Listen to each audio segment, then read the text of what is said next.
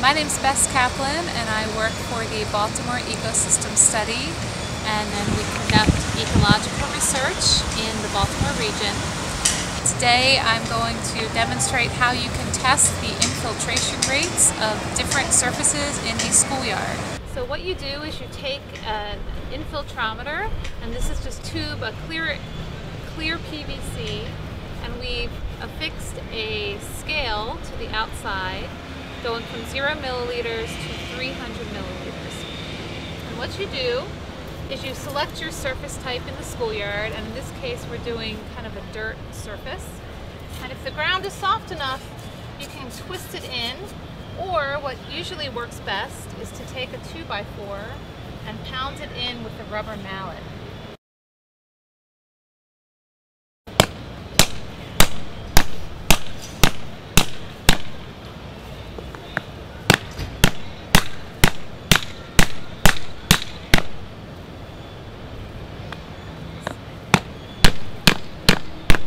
As long as your scale is still showing, you'll be okay. And then take your water and you pour your water in until you get to the 0 milliliter mark, and then you're going to start a timer. And every 15 seconds you'll take a reading on the scale and you'll write it down on your data sheet. And at the end of 2.5 minutes, or when your water runs out, you stop.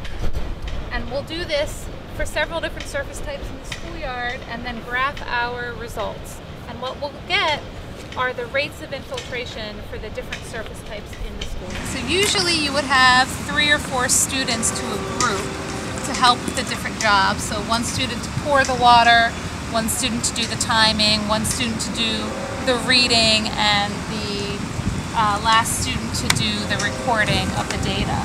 So I'll try to do all of those things myself just to demonstrate what the activity looks like. So I'm going to pour this water in, and I'll stop when it gets to the 0 milliliter mark. Got that. And then right away we start our stopwatch. And every 15 seconds we will take a reading. And I'll jot it down. And our last reading we take at 2.5 minutes, or when all of the water is gone. Whichever comes first. So now we're going to test a mulch surface.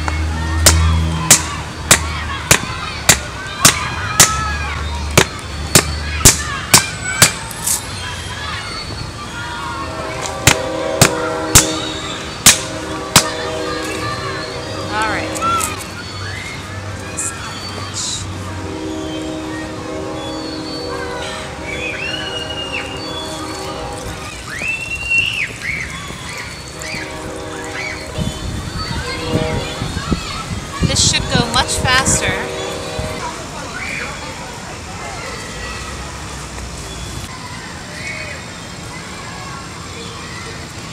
Is take your values and place them over on this graph over here. So we'll just maybe do one dirt sample and our mulch sample, so you can see the difference in the slope of the line, and that's going to tell you what your rate of infiltration is. 0, 0, and at 15 seconds we're at 170. 2 minutes 15 seconds we're at 190, and at 2.5 minutes 200 milliliters. And then we'll just connect our points, and we want to label our line, so we'll call this dirt 1. Dirt 1. Okay? And now we'll do the same for our mulch. So 0, 0, 15 seconds, we're all the way up at 80 already. 30 seconds, 150 milliliters. 45 seconds, 190. 1 minute, we're at 240 milliliters.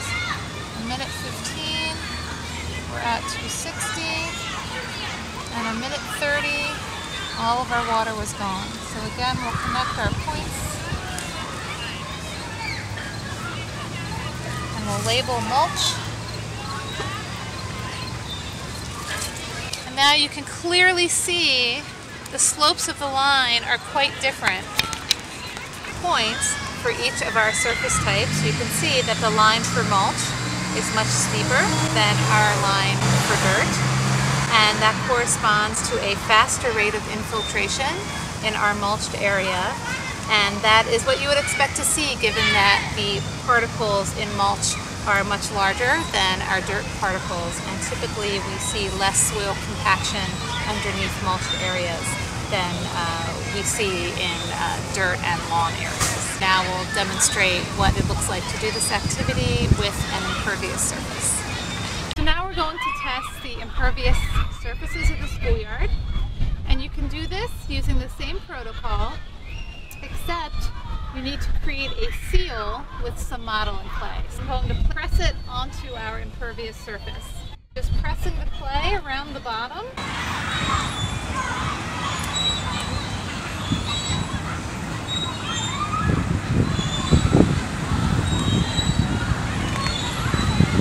And then you want to pour a little bit of water in just to make sure nothing is coming out of the bottom of your clay seal. And usually it helps to keep a hand on top. A little bit of pressure helps keep that seal together while you're doing this activity.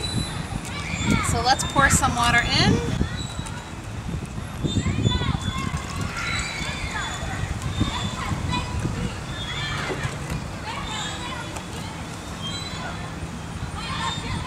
So if any leaks occur, you can fix them before you start collecting your data.